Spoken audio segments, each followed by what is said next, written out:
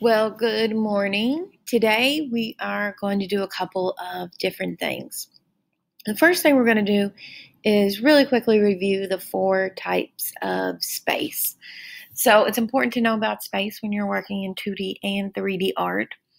So we're just going to review that really quickly, and you're just going to answer this question this morning. And if you need a little help, you can check out these slides and also the space video that we watched, I think the first week of school. You could go back and watch that as well. So you're going to get that done.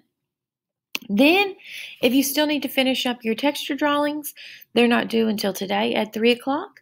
Make sure you do all three of them. You have to do the fur, the egg, and the avocado. So make sure you get that done. Then we are getting ready to start on our big drawing unit performance assessment, our big test. This is how we do test in here. You actually draw something. So what you are going to be doing is you have several options on what you want to do. So the big thing is that you're only going to complete one of these challenges. So down here, you will find your 5 options that you can pick from. You're going to read over those and you are going to select only one. You pick one of these to do. Then once you decide which one you want to do, you are going to start working on this. You are going to still complete this in your sketchbook, but make sure that you are using white paper. If you're still using a notebook for your sketchbook, you're going to need to get yourself a white piece of drawing paper for this assignment. This is a show-worthy artwork. It is not a sketch. It is a fully developed drawing. It is the best drawing you have ever done in your life. It is expected that you will spend at least 2 hours on it. Set a timer and time yourself. If you are spending 5 minutes on your work, that is not long enough. You need to really be sure that you're spending 2 hours on this. Below, you will find the rubric, so you can see exactly how you will be scored. No matter which prompt you pick, all of this will be considered. Of course, fully meets the challenge guidelines, and you have a dynamic composition. You have to make sure you use the art elements of line, value, texture, space. Now, you can also add color. If you want to use color in this, that is absolutely fine, but it is not a requirement. But of course, color can always enhance your work of art. So if you want to use colored pencils on this, feel free to add in some color. Creativity is always a big part of this assignment, especially with these challenges. So make sure you are creative and think outside the box. Every person's work of art should be very different. No one's should look the same. All of these are original ideas. And then, of course, your craftsmanship. If it's a nice piece of paper, it's not wrinkledy, it's not ripped. It looks good. You've used your eraser to clean up all extra smudges. And of course, you've managed your time, turned it in, and it looks really good.